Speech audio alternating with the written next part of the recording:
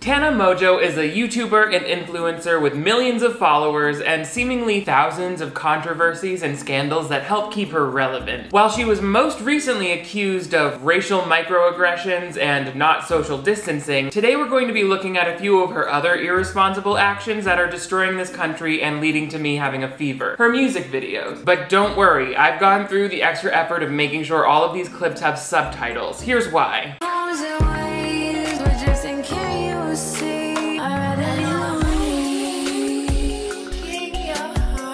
Why does that sound like one of my voice memos after I take too much cough medicine? Today we're taking a look at 4 of Tana Mongeau's most popular music videos to examine their lazy production techniques, sad costume design, and jarring sound editing in another installment of Clip Breakdown, Tana Mongeau edition. Stay tuned.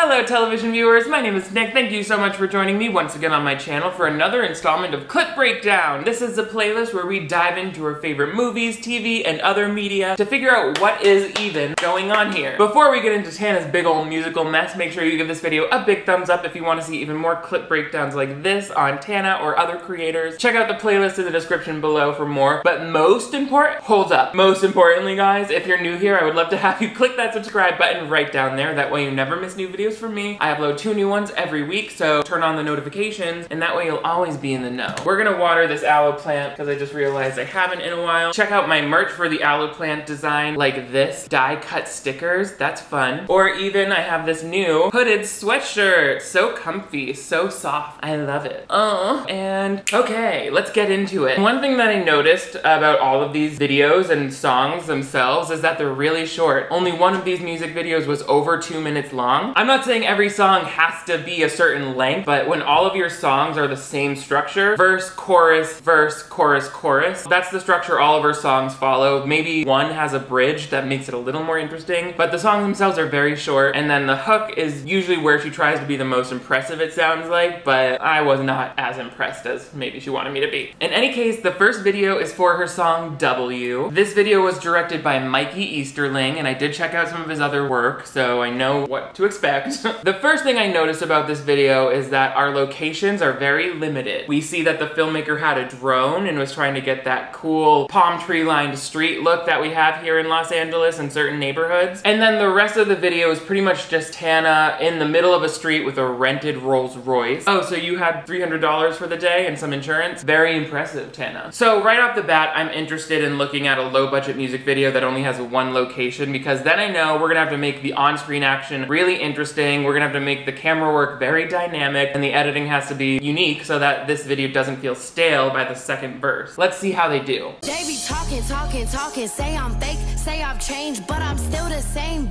just no more minimum wage. Tana, I'm so proud of you for no longer having to work minimum wage. Quick question, who picked out this costume for you? Like, I'm serious, why? And I get it, fashion is subjective. I mean, she might think that this looks really good, but it just feels like someone was like, okay, so the concept for this video is there's a Rolls Royce and then you're a traffic cone that's hanging out around it. This bright construction zone orange camo is not working for me. This is a woman who has hips and a chest, I assume, but they were like, we're gonna truncate all of that with this weird cutoff sweatshirt. But as for Tana's look, I will say that it's very defined. The long bleach blonde hair, long lashes, like extensions or strip lashes all the time, and then just jump around in the street like a ragamuffin. That's the whole look. But you don't have to be into Tana's looks, okay? It doesn't matter what you think about how she looks. The important thing is her rhymes, which are supreme. Taking downers, you ain't working and you tweaks. I'm a upper, I've been working all week.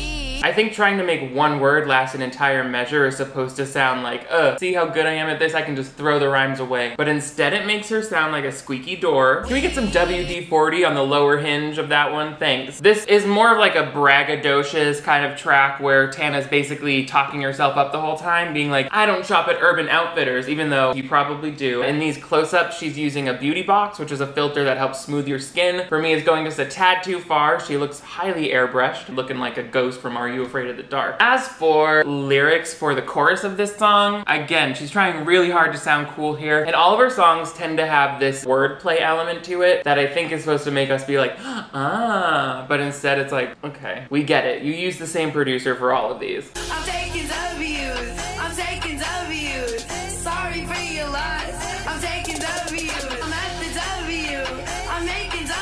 you. Sorry for your lies. I'll take your dove from you. When she keeps telling me sorry for my loss, I just assume that it's my loss of the 2 minutes that I spent watching this video. But it's okay. I mean, it was my choice, Tana. I appreciate the apology. You'll notice she says I'm taking W's, as in she's winning. And then she's at the W, which is a hotel here in Hollywood. So I'm taking W's, I'm at the W, and I'm making W. That's where we get some poetic wordplay for your nerve. She's not just taking W's, she's making W, what you're making. Get it? You're poor. I'm gonna go out on a limb and assume Tana's actually making more than double the money I am. The average US salary is $65,000. So for the majority of people, she's telling them that I make 120 grand. That's a good amount of money. It's not exactly Rolls Royce in the middle of the street without a parking ticket money. So let's call the transit authority over here. Thank you. We've got a blonde girl blocking my road. My favorite is where they try to make Tana stand in some sort of sexy position. They're like, hey, can you in your parachute pants lean against the car and stick your butt out so it looks like you have a shape? Or maybe we could find a costume that doesn't have pockets big enough to hold a bowling ball. We're now at the second verse and already I'm tired of Tana hanging out around this white Rolls Royce, and it seems like she's getting a little tired too. Sorry for your lies. I'm taking W. Tana, no, can we get off the ground? People drive there. I would absolutely never disparage someone for having a low budget. Tana probably paid for this all herself. But again, where I always come into it is like, you can have a low budget production and still put a good story on screen. In fact, I actually like the creative challenge of being like, okay, we have no money, we have a camera, we have a location, we have a car. How are we gonna make this interesting? First of all, let's not park that car in the middle of the street and then just shoot around it for the whole thing. Like, I would get 1 or 2 performance takes of her at the car so that we have these beauty shots. But then I say, let's take this car out. Let's like park this car in front of the beach. Let's get this car at Runyon Canyon. Let's start bringing this beautiful car to all of these gorgeous locations that we're hinting at with these drone shots, and then try to infuse some sort of story into it. And they could even still stick with the low budget kind of topic here. For example, just because she's bragging about being at the W Hotel and throwing bands full of money doesn't mean that that's literally what we need to see her doing on screen. In fact, a lot of music videos will kind of go the opposite way. So maybe she's like partying in an alleyway or like hanging out drinking 40s at the ravine with her friends. That way the whole concept can be like she's untouchable because she's having so much fun with her friends that you can't say anything to affect her. And again, it's pretty cheap. They could still use found lighting, but 2 minutes of her just standing around and then them just trying to add these wonky VHS type effects and drone footage to pad it out, it's a little thin for me. Luckily, her next video is for the song F Up, which I'm, you know, censoring that word because it's a swear. But I am happy to report that this video has a little bit more of a narrative through line to it. It has a story. I think they could have edited it just a little bit more. By the way, try saying edited it, and it makes me feel crazy when I try to edited it. I like how they edited it. Whenever I say that, I feel like I'm gonna get stuck in an endless loop of saying that word, and one day I'm just gonna be like, edited it, and someone's gonna have to put me down. Throughout this, basically, we're seeing about how Tana, she messes things up. Cause I'm a f*** up, and I'm so f***ed up. And all these voices in my head won't shut the f*** up. Cause I'm a f*** up, and I'm so f***ed up. And it's 5 p.m. and I just woke the f*** up. Is this the girl who was just disparaging me for shopping at Urban Outfitters? Cause look at this set. It is urbanoutfitters.com. You really had me feeling bad about my Himalayan salt lamp. You've got a metallic mylar headboard. You're coming for me? The set design throughout this video continues to distract me, but the one thing I'll say is I can tell right off the bat that they could afford a dolly because we have that slow dolly in, but then we dolly right back out, so the dolly move feels a little unmotivated to me. Like, are we just going in and out? I don't need that so much. Like, just, is it a push in or is it a pull out? This next scene is where I start to get a little confused with Tana in a way that I often find myself doing it. Like, what age does Tana think that we think she is? Like, I think she's 22 or 23 at this point, but her audience seems to be much younger, like 15 and 16. And it almost seems like she would rather us think that she's still in high school. And it's like, just because you never went to college doesn't mean you're still in high school. Is that mean to say? Either way, she's dressed like this and has a scene where she's in a classroom in her music video. And I'm just like, as a musician who's writing about pretty serious stuff, like, she just showed us her drugs in the previous one that kind of alludes to her prescription drug abuse. So I don't see why in the next scene she's like, oh, and I'm a high school student. It's like, what is the audience? And is that really a relatable problem for you, getting sent to detention? It looks like you're more worried about ODing. And I'm sorry, but but I promise that I hate me more than you do. I don't know what that time change is when she says I'm sorry, but it makes my ears bleed every time. It's like the tempo gets messed up and then she comes in all off key. And I'm sorry. Ugh. It's okay, sweetie, keep trying. Also, let's take a look at this classroom where she's with her other 20-something high school friends. It looks so cramped in there. This is clearly, if anything, an elementary school classroom. Homeboy's desk is digging into this girl's back and she's like, do it for the scene. Also, according to this poster, there are some rules in the classroom. No vapes, no fun, no phones, no kissing. That's me when I turn on a new episode of Drag Race. I'm like, everyone shut the hell up and don't enjoy this for me. Post another fly on YouTube. Pick that shit apart and tell me who's who. That's the life and style that I'm used to. Gain some fame and now they wanna use you. Stepped into a big pile of doo-doo. Like, how many times are we gonna do the same melody and rhyme sequence? It's driving me crazy. Also, what is even going on here when she's shown in a completely dark room next to a traffic light? I'm just now realizing that visual is even in here. Is that when she goes to detention? They put her in a vacuous black space with a traffic light for detention? What kind of public school nonsense is that? Next, Tana's at a, like, convenience store and she's stealing some liquor. And I can see what the filmmakers were going for here, but to me, they're not giving me the story escalation that I think they wanted to. Let's see.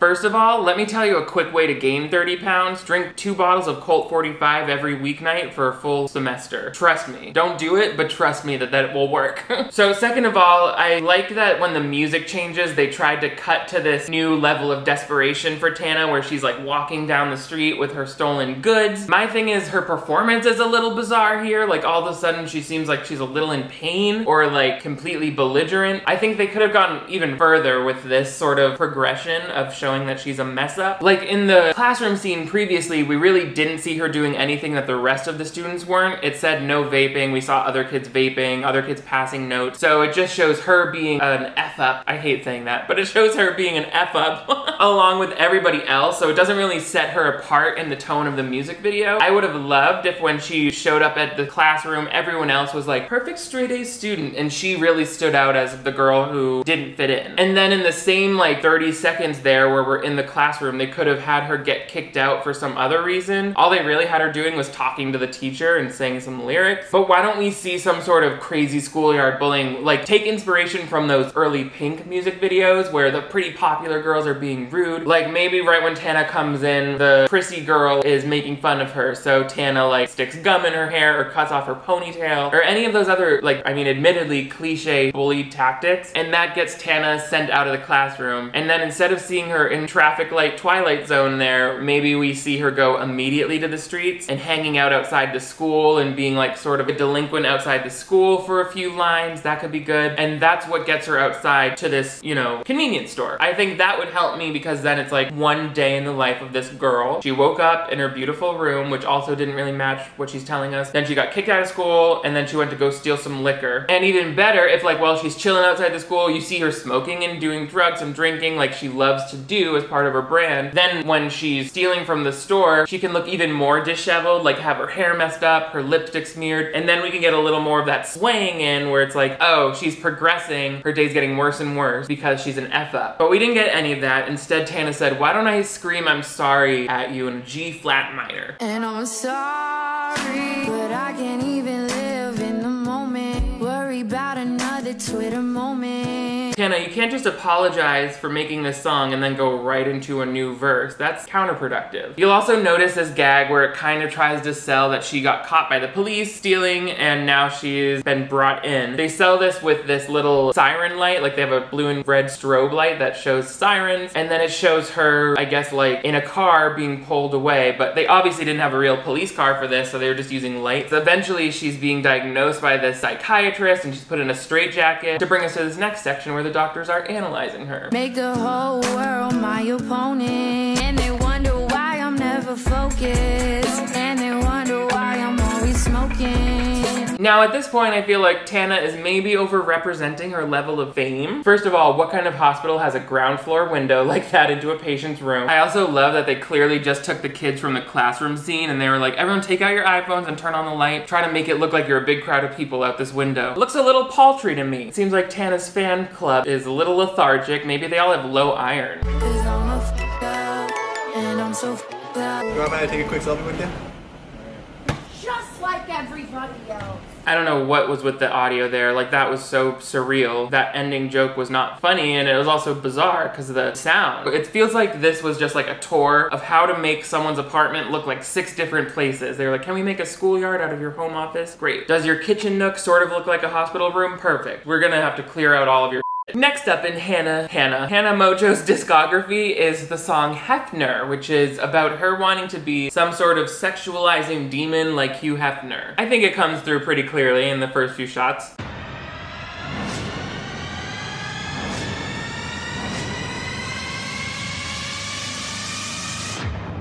Now, I've never been to the Playboy Mansion, and I don't think I'll ever go because it sounds awful, sounds crusty. But what I do think from having seen The Girls Next Door, that amazing reality show in the early thousands, is that if you sleep over there as a playmate, they're not gonna have you sleeping on the floor, ladies. Don't worry about that. If you ever wanna spend the night at the Playboy Mansion, you won't be sleeping on the crummy floor next to some crushed up Fruit Loops like these girls they show you here. This was actually just the result of some quick run and gun type filmmaking. I'm very aware of what they're doing here. It's like, you have a tight shooting schedule, you have a big room full of extras, you have time to get the wide shot where Tana's singing, and then afterwards you have to get some B-roll, some inserts. So clearly what the camera operator did here was go around with the camera handheld and just tried to grab some establishing shots of some Playboy magazines, of these models laying around. It definitely gets the job done, but it also adds this sort of chaotic element to it that I feel like doesn't do much justice to this mansion that they rented to shoot this video in. Like, if you had some of those longer dolly shots like we saw from the previous video, you could really capture like all these girls splayed out in a big room and looking really opulent, but it would take a little extra planning. These tight shots of all the girls in the Playboy magazines, you could have shot that anywhere, you know, it doesn't really show off this location at all. And it certainly doesn't help establish Tana as some sort of rich person because she wakes up and she basically has like food stuck to her face. All these out here trying to be a playmate. I want to be Hugh Hefner. I want to throw bands on these like I'm Hefner. I take 10% like I rep her. Your bitch give me brain like her neck hurts. So throughout the whole video, Tana is surrounded by these discount Playboy playmates who switch between being awake and dead asleep depending on the shot. If everyone's consciousness is fluctuating that rapidly, I would recommend Tana Mongeau check for gas leaks. There might be something carbon monoxide related in this Playboy mansion of hers. Also, I get the like thought process. It's like all these girls want to be playmates, but I'm trying to be Hugh Hefner. What does Hugh Hefner even do? Does he own a magazine? Or is he just kind of old and retired? Tana Mongeau wants to be old and retired. Great, good for you. You will be one day. For the most part in this video, Tana continues to brag while uncomfortably crammed onto this bed with some other skinny white girls. Everyone's like, ow, your elbow's in my elbow. She also brags about some of her most confusing luxury purchases. I'll drop 5K on a drop of fucking water. More ice on my wrist than tuition for your daughter. Okay, I think we can do that. Let's see. With tax, I think that's gonna be about $5,233.26. Ready? What kind of line is that? Who would ever spend that much money on a drop of water, and why? A lot of times in rap songs, people will be like, drop 5K on a t-shirt, and it's like, yep, I get it, that's a lot for a t-shirt. If you're gonna pay $5 grand for a drop of water, I think you're really dehydrated. This big mansion of yours with a tufted headboard and you don't even have running water, Tana, that's sad. You're sad. That's just like really sad.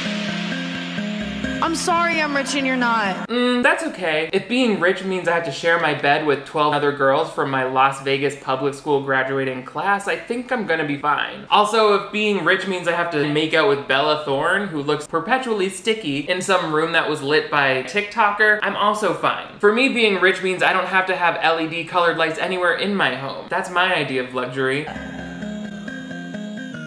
Playmate What up, month? Cash come in lumps. Keys full of bumps. Man's all on my humps. Yikes, that camera angle is not doing this girl with the brown hair any favors. But also, this whole scene is bothersome. Shout out to Ashley, who I know from MTV Unfiltered. She was a good character in that. We get 2 seconds of Tana walking down this grand staircase, and it's like that whole staircase is probably the main reason they even rented this mansion, to make it look like the Hefner Playboy mansion. Couldn't we get some nicely staged shot where we're seeing her come down and we get a glamorous thing of her walking down the stairs, taking off her sunglasses with that red robe blowing behind her? No, it jumps right over to her in the fray of these other girls. We're getting these super unflattering shots of the house, and they're shooting this whole thing to camera while there's an ugly tree trunk right behind her. Like, you paid for a whole location, right? Why would you choose the ugliest backdrop? Also, it's the lighting for me. If I'm gonna pay all my own money for a music video, you better bet those close-ups are gonna be Britney Spears. Every time I try to fly, I fall. Neutrogena commercial, oil of Olay. I wanna look done. I want my glamour shots to look glamorous. And these ones, she looks washed out. They're using natural lighting and then put some sort of preset on it that lifts the shadows, so everything just looks a little washed out to me. It's not really careful. But hey, she's Tana, okay? If she wants to make out in a dark room in a rented house, that's her prerogative. Who am I to say that's a bad music video? Our last video that we're gonna look at from Kana,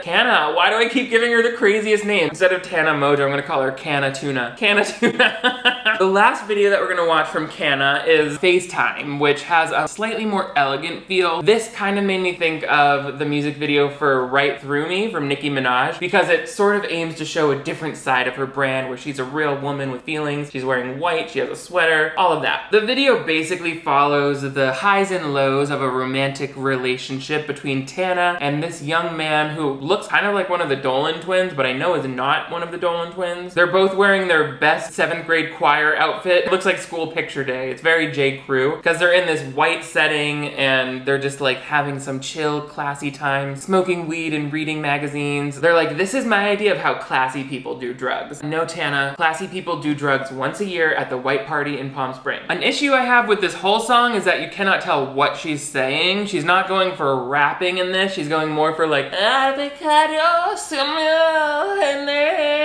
like, I don't know what it is. It's Lana Del Rey got a lobotomy up in here.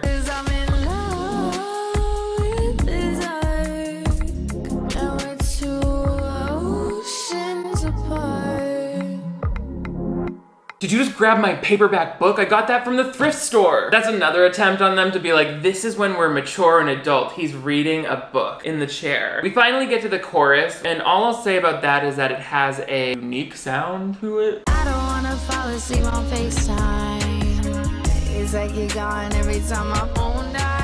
Just a personal note, I would have tried to frame out that IKEA lamp that we see in every New York City apartment. This video sucks. It's so boring because, once again, it's just Tana in one location doing the same thing over and over again. In this case, she's having a conversation with her boyfriend in the video, and it's either like they're laughing and really trying to sell like their laughter. There are parts where this guy's like, oh, and it's like, that's not believable. Tana's never said anything that funny, not even in a field. From what I can tell, this song is about how Tana doesn't like falling asleep with this guy on FaceTime, or like they only talk when they're on the phone. But that's not what the video seems to be about visually. Like, they're together physically the whole time. So I don't know. I feel like they're just like assigning a video concept to the song, because they're like, we can shoot this in a day and it's cheap and easy. And she's like, great, as long as it has a strong look to it. And in this case, it's like wearing all white, very The Gap. I got little tendencies to waste time, so don't depend on me to wait all night. So baby, come on over, sip this red wine. Oh, now it's Tana's turn to be reading the book, which I don't think she's doing in a super convincing way, since she's reading the left page and then completely skips the right page to turn it. Maybe she's just skimming through it. She just wants to get the chapter names. Seriously, this is the longest song out of all of them that we're looking at. It's like 3.5 minutes, and all they do is sit or argue. But finally, they come to some different locations. This is clearly a house in Malibu, because I can see one of my favorite restaurants on that pier behind them. Maybe that's just like where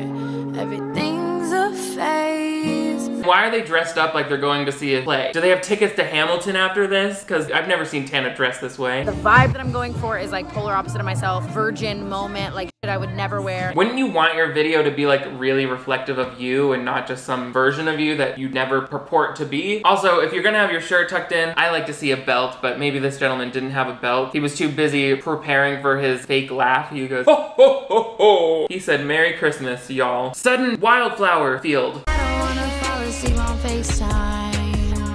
It's like you're gone every time my phone dies. It got very perfumed for commercial for me at this point, and I don't understand how this outdoor field location relates to that Malibu home location. If even the filmmaker had made a decision like, oh, the home in Malibu is where we're fighting all the time because it's real life and things look beautiful but they're really tumultuous, just like the ocean outside. And then when we go to the field, it's like the idyllic, symbolic version of the relationship where everything is perfect and it feels just like it did at the beginning. Then there would have been some direction for them and they could have actually acted this out in a way that made sense and edited together in a way that made sense. But I don't think that the filmmaker even made those choices. I don't think they had any symbolism behind it, so it just ends up being like a montage of locations. Yeah, I can't say no to those eyes. I'm too young to be getting too deep. I'm so wet, but you're drowning me. Like, I could barely sit through watching that. You really want me to watch a 3-minute video of this, Tana? Oh, look, there's a behind the scenes. Yeah, so she bought the clothes for that at Forever 21 the day before. She really made fun of people for shopping at Urban Outfitters in one of those videos. Girl. And just a final confusing nail in the coffin, there's a completely new sound loop that comes in at the end of the song. Where do these trumpets come from? And I'm breaking your heart. Like, what? That didn't fit in with the mood of the song at all. Razzle dazzle, big band for ya. What do you guys think of Tana's music videos? Are they good efforts? Did you like the songs? Can you see my points on how they could have made these videos a little better with the same budget? Let me know your thoughts in the comments below. I would love to hear your opinions. What other types of creator videos or music videos or TV shows should I cover outside of movies? I try to alternate long movies with short things, so give me some short form content suggestions below. Also, don't forget to check out the merch if you're interested. There will be links for that in the description below. Make sure you give this video a big thumbs up if you want to see even more clip breakdowns just like this. I upload 2 new videos every week, so turn on notifications. That way you'll always be in the know when I upload. But most importantly, if you're new to my channel, I would love to have you click that subscribe button. It looks like that right down here. That way you never miss new videos from me. I upload 2 new ones every week. I literally just said that. Notifications, whatever. You guys are all the greatest. Thank you so much for watching Tana Mongeau with me. I will see you next time, y'all.